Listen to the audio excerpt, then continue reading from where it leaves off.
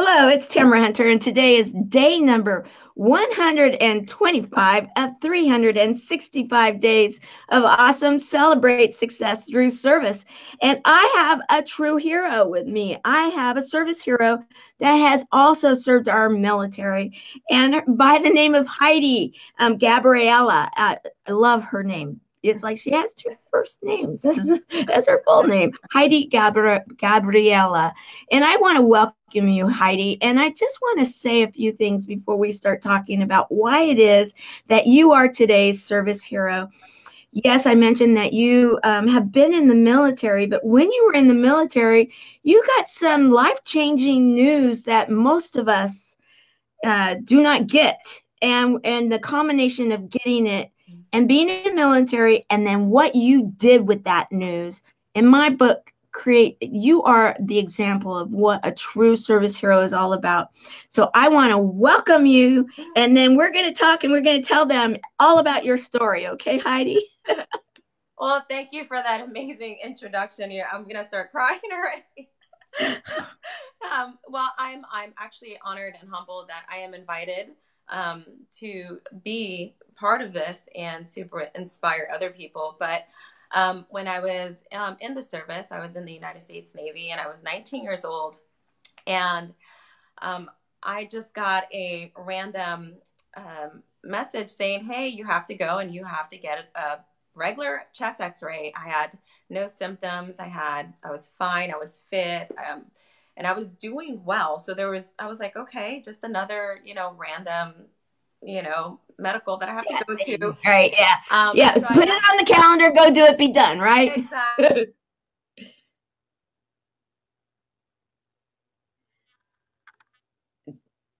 For some reason, we're not hearing you right now.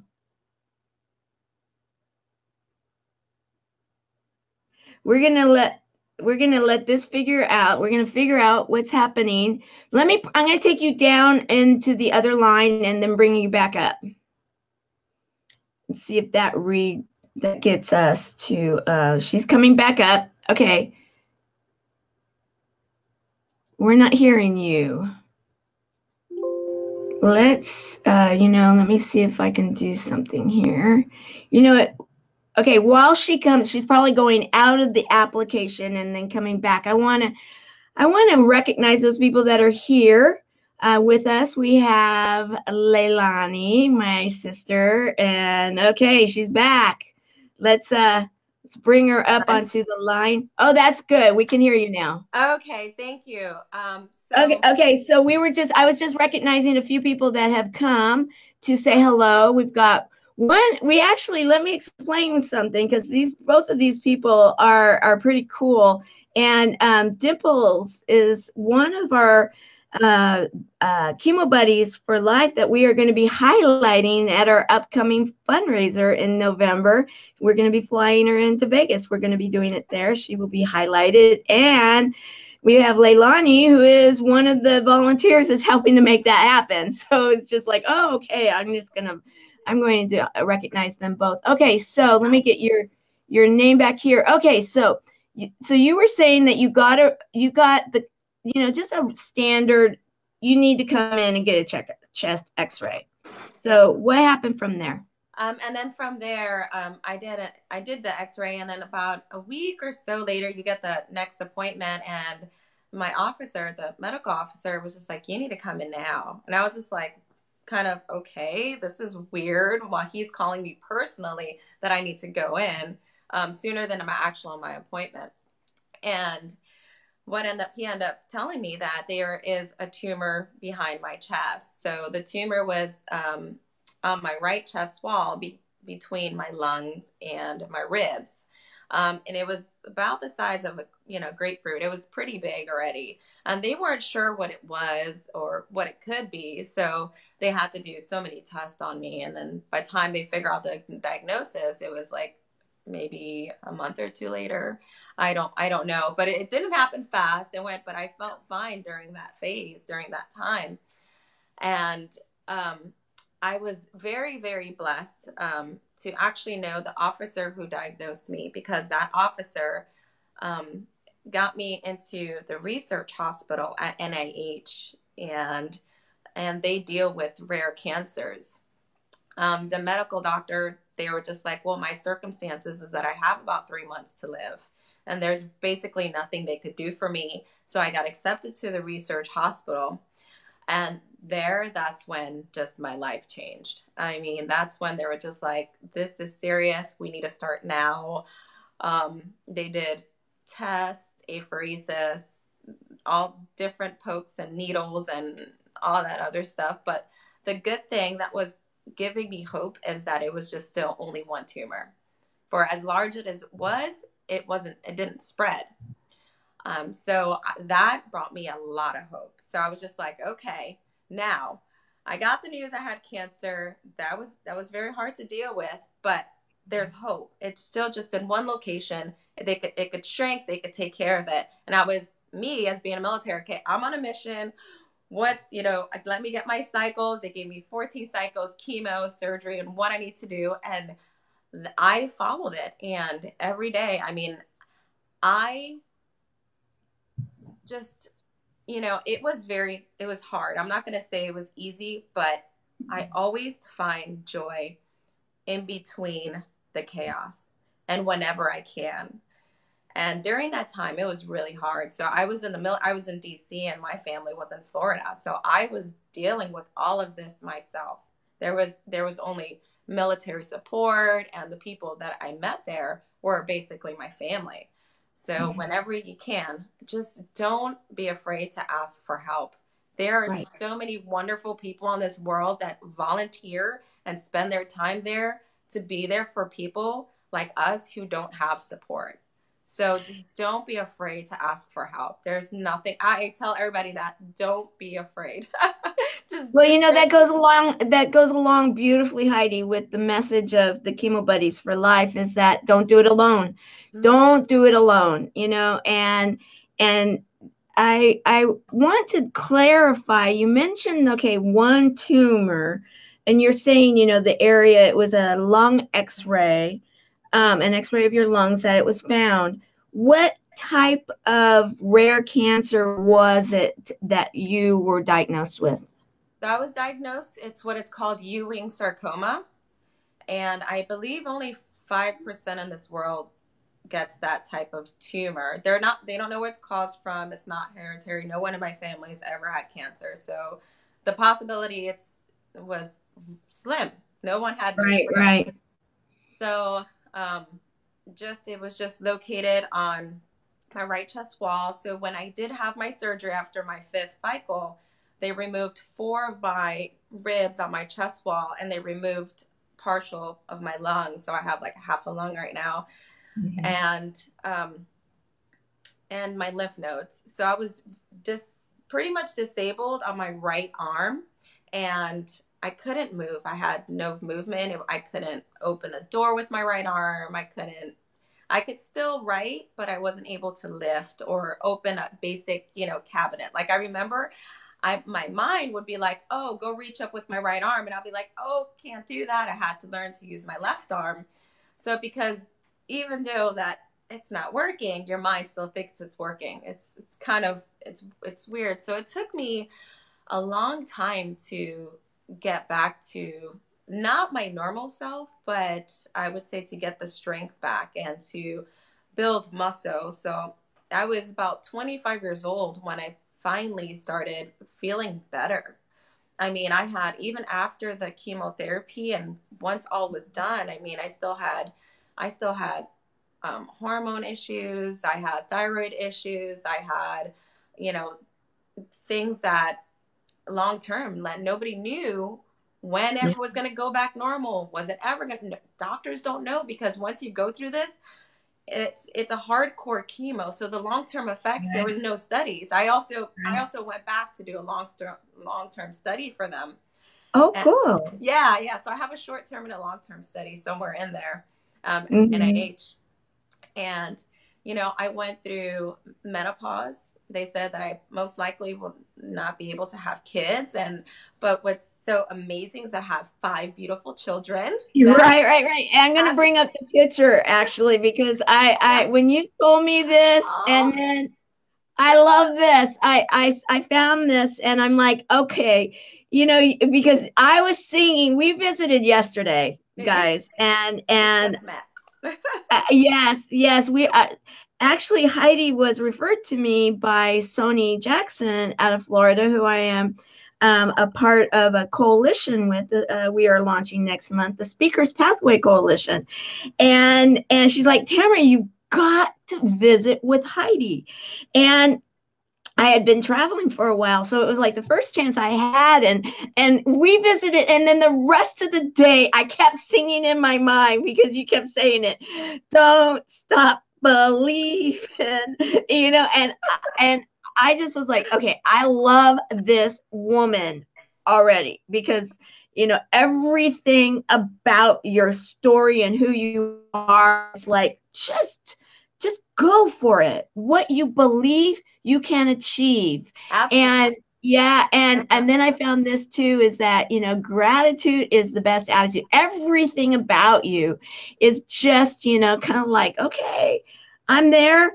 I hear you. I'm going to do it. And I love when you were sharing the story of, okay, you took it in that military mindset, like, okay, what do I need to do? What are my steps? What is my mission? Mm-hmm. And you did it.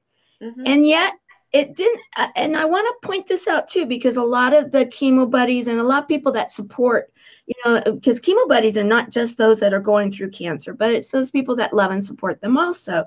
And you don't always quite understand when someone has, and I talk to a lot of people about this, when you're going through these hard chemical treatments, if that's what route you choose, that yes, many of us are surviving, but we don't completely know what we're going to be facing when we get, on that other side of that treatment. And many call it the new normal, many call it other things, like phase one of, and then phase two, because Mm-hmm. yes, many will go back to somewhere close to what they were. But I don't know that anybody in life, whenever they go through anything significant, it doesn't have to be chemical medicine. It can be, anything in life that, that causes you to change the course of your life in one way or another. I don't know many people that end up being the same before that change, right? Right. I totally agree. You change as a person. You change from your heart. You have a different perspective and how you look at life. You appreciate life a lot more. But what's so interesting is that what I remember is that I change and I love life, but you also have to remember the people around you were not affected the same way.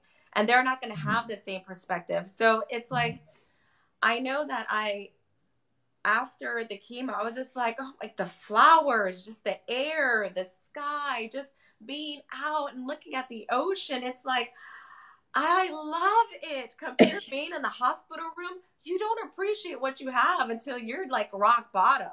And then you're like the most simplest thing in the whole wide world. It's like, oh well, I didn't notice this before, this is so amazing, and I almost like crying, like, oh, it's like it's the littlest things are so beautiful. And it's Yeah. hard to explain that to someone when they're like, well, they're kind of negative, it's just like, okay, well, I'm gonna love my life anyways, it's, but yeah, you grow and you change and you just become just a whole different being. And sometimes you will lose friends, and and sometimes Yeah. things will change because you just want to be different, you want to do different things, and you just overall become sometimes just a whole different human being. I feel like I completely changed to the person I was before chemotherapy. I want to talk about that because, that was one of the things that I really found that I really appreciated you opening up so much to me yesterday when you did. I want to also, before we go there, I want to show a picture. I think it's beautiful. This must be your other half of in creating those five beautiful children. But you had mentioned, and because I get asked so many questions almost on a daily basis from different chemo buddies and their support people, about, what can I expect here? What about that? And this is a very rare cancer that you experience. This is not a normal surgery or treatment that you went through. And when you mentioned something, I was like, oh my gosh. And when I went and saw the pictures, I'm thinking, there's no flipping way. There's no way. I don't see anything. But you were sharing that when you had your surgery, uh, it left an issue, and that was taken care of, right? Yes. Yeah. Can you explain that to us? Wait, the issue of Meaning that they took, you explained that they took the ribs, they took a oh part of yeah. your lungs, they took the tumor away, but that leaves basically like an indent, right? Oh yeah. So because they took so much out, there would have been an indent in there. So I actually have a prosthetic on the side of my chest wall. But what's left behind is that they couldn't do is actually the back of my ribs, where I actually have my scapula. It's on the top rib, but underneath is completely empty. So my scapula falls in. There's no stability. So that I really had to work on and getting strength. So I had to rebuild. And they went through the muscles because they went through the back. They said they dislocated my shoulder blade. They ripped through the muscles and went through the muscles, cut the ribs out through the front and the back. So they cut the lungs. So everything's in here, but they just, for some reason, the prosthetic only goes halfway. So it's like unstable. I don't know why they did that. And, So but you've worked out, right? You took yeah, you took control, and you took that military attitude, and yes, you have become an Iron Man, Iron Woman, yeah. right? I did. I started off with yoga, fitness classes, and I started meeting up with friends, and they were just like, let's start with a 5K, and my 5K went to, and I never thought I would run again. I mean, with a half a lung, it's really, I wouldn't say it's hard. I would say I have to put more effort into breathing and running and be more aware of my breathing, Mm-hmm. to function correctly, I guess you could say, to have the right heart rate. But Right. that's all like, That's the mechanics of it. the But mechanics, the but athlete. Yeah. but your emotional being and that attitude of gratitude, and back to even that, okay, I see life in such a different way now because of everything I've been through. Isn't it when you've been through that those mechanical issues are just the what do I need to do about it? But it's not the why. It's not the I am my determination. I am grateful for my life. So this is what I'm going to do. I just have to figure out how to do it, right? Yes, you have to be your own motivator. I mean, there is nobody else who could motivate me to want to go do something.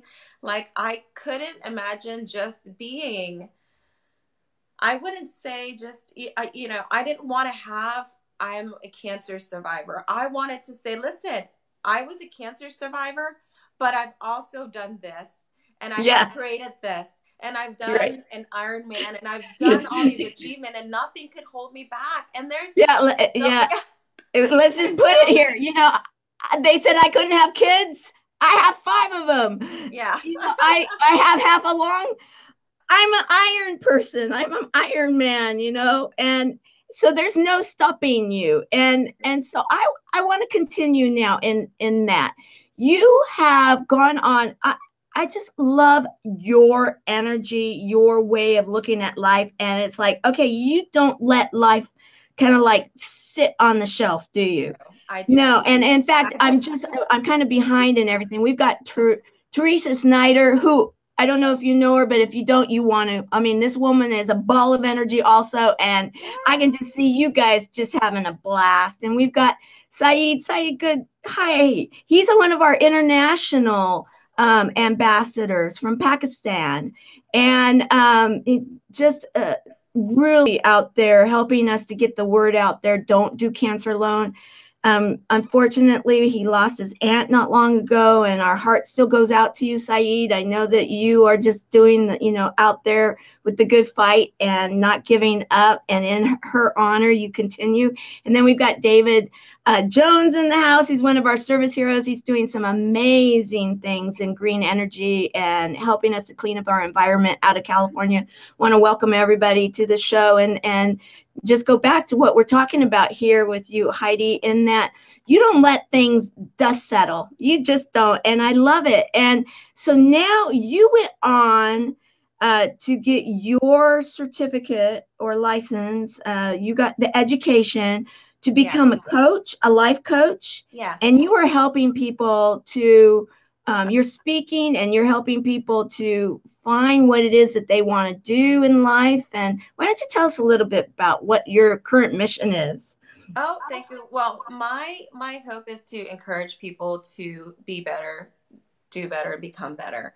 I know that there's people out there who struggle with everyday lives and just getting them to focus and be who they really want to be. There's a lot of, what really got me into this is when I started my first business is that I noticed that there was a lot of people who didn't believe in themselves, and I believe in them more than they believe in themselves.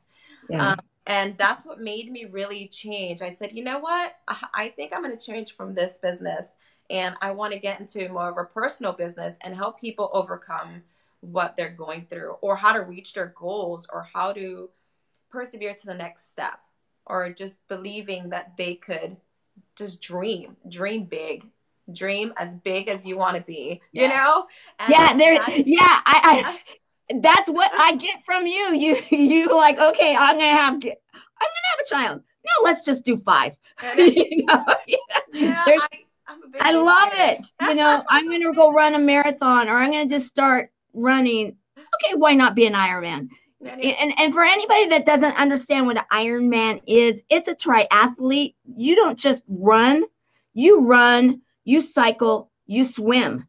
So, and you do all of those 3 things back to back to back. And it's not just a few miles that you do any of this.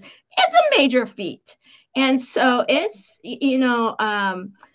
I just, my hat's off to you on the way that you do it. So dream big, and you don't just say it, you live it, and you can share by living it and leading by example. And that's huge when someone's a coach, okay, coach, I'm in, I'm in the game. And when they can say, okay, coach, what I'm going through. And you can say, hey, I know, I've been there. Let's get this. You've got this. Let's find a way to win. And you can actually do that, right? Absolutely. Yeah. And, the message out there is that you're going to have to want to do it. It has to be a passion. It has to be a desire to grow, to dream big. And then you take the action steps. Now, you have that passion. Now, getting there's going to be bumps in the road, as you know, as anyone who's an entrepreneur, anyone who's going through college, it's like, oh, you struggled in this class, but the thing is that you still have it there in your heart. So just don't give up.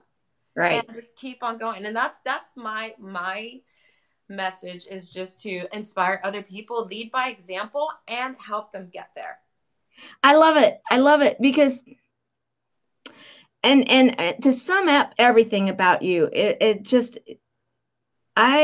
absolutely adore everything you're doing and your message, because to have faced, you're in the military, you're young, you're away from home, and you hear those 3 words that no one ever wants to hear, and too many are lately, and you hear them in an environment that some would say, oh my gosh, you were in the military. How did you survive through the military medical community? And, and you're out there saying, I'm so happy I heard it from this medical officer and Mm-hmm. that I had the opportunity to be treated in this medical facility.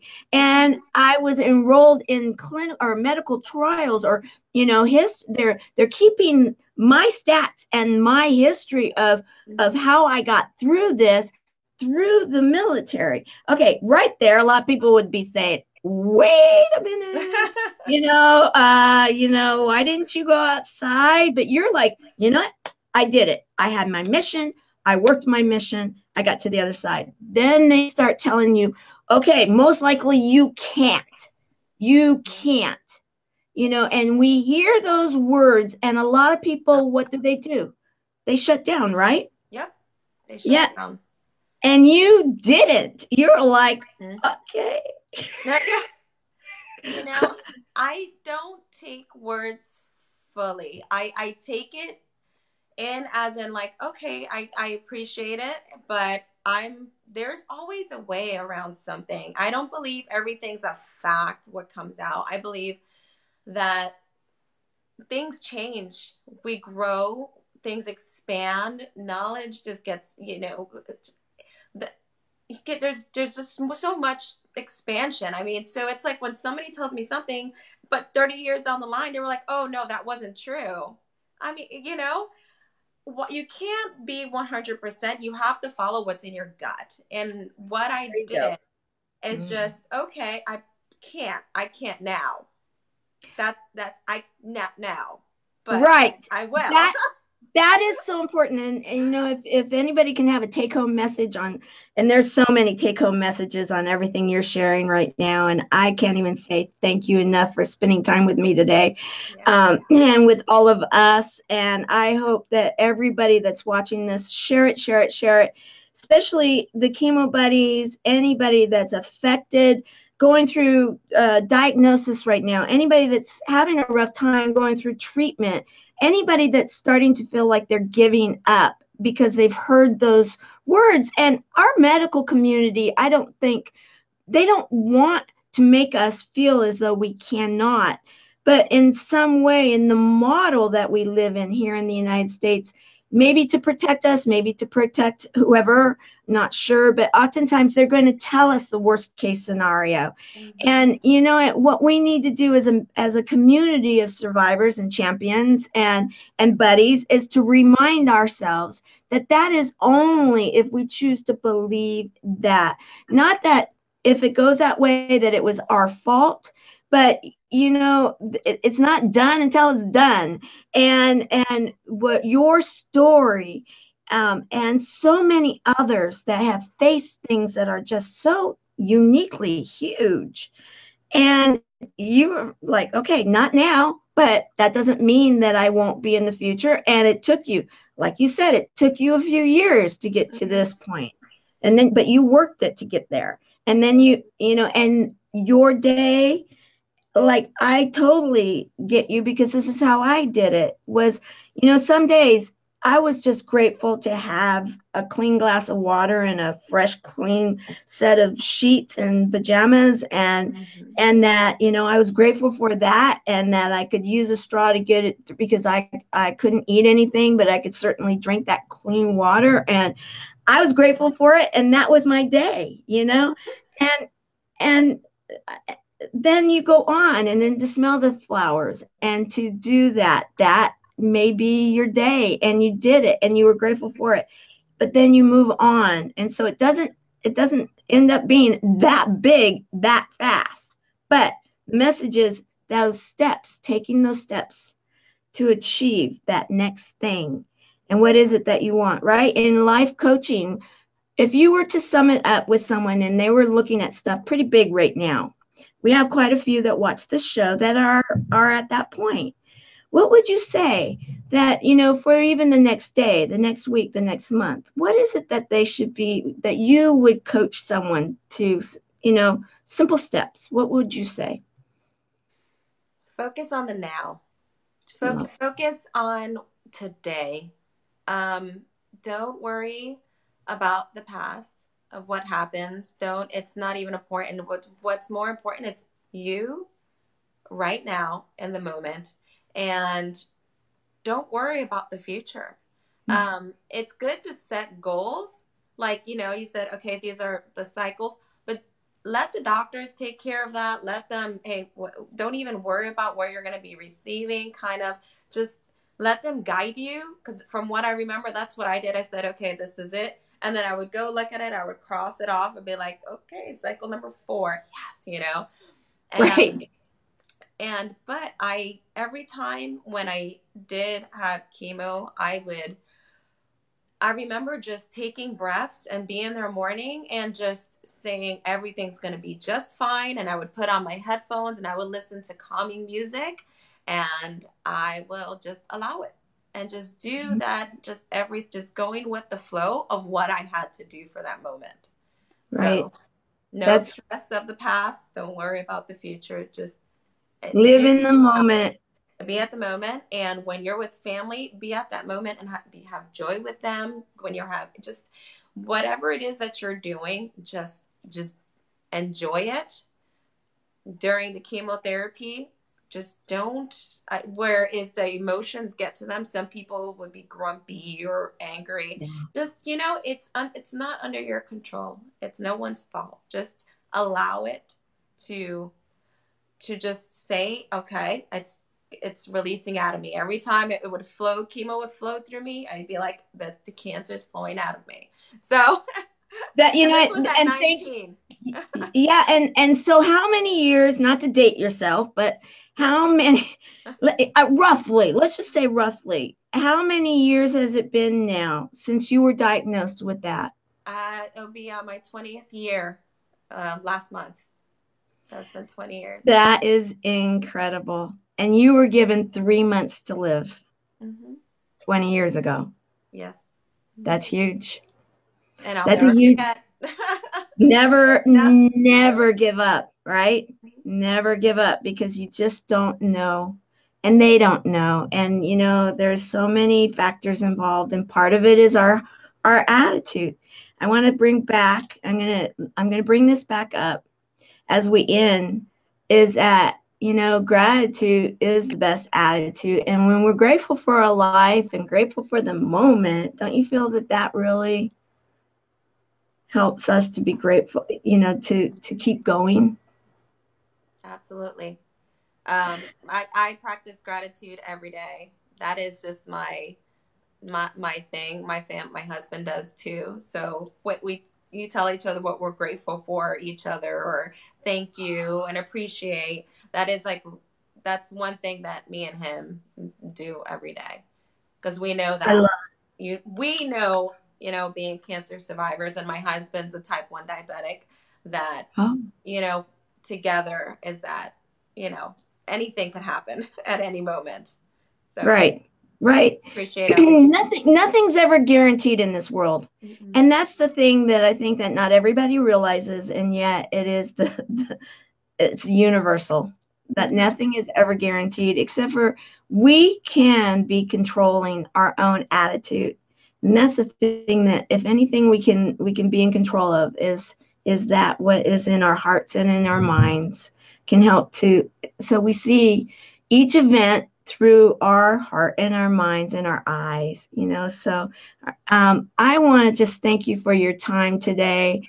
I am so thrilled that Sony, said, Deborah, you've got to meet this amazing woman, and you truly are amazing, Heidi. I know that you are affecting so many people's lives and with your message, and I want to encourage, as we close day number 125 of 365 days of awesome Celebrate Success Through Service, I want to thank you, Heide Gabriella, for being the service hero that you are, for being such an example of don't stop believing, that you have the attitude of gratitude, and that you do that on a daily basis, with sharing that love and that appreciation with someone in your life that's so important.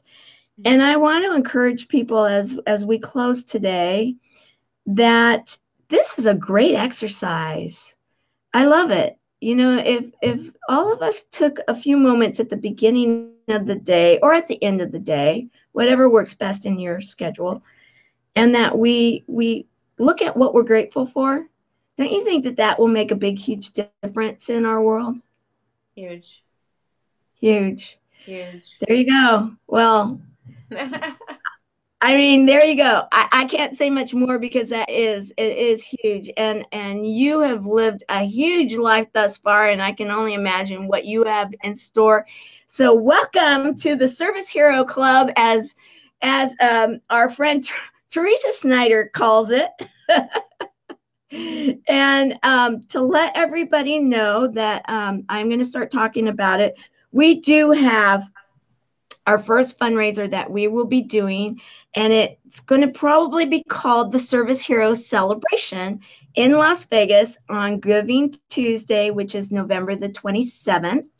And all the details are being finalized right now, and it will be a fundraiser for Chemo Buddies for Life, so that we can do some pretty significant things that we need to be doing for our community that is growing on a national and international level, because the mission is to see that no one faces cancer alone. And your story is just one that I think embodies everything of which both Service Heroes and Chemo Buddies for Life has been designed for. You are a living example of the very best of how we can get through both things, that we can get through something so significant as cancer, and that we can serve others. Absolutely. And I want to thank you for that. Thank you for everything. And go out and make it a great day. I will see you all tomorrow. Bye, Heidi. Bye, everyone. Bye.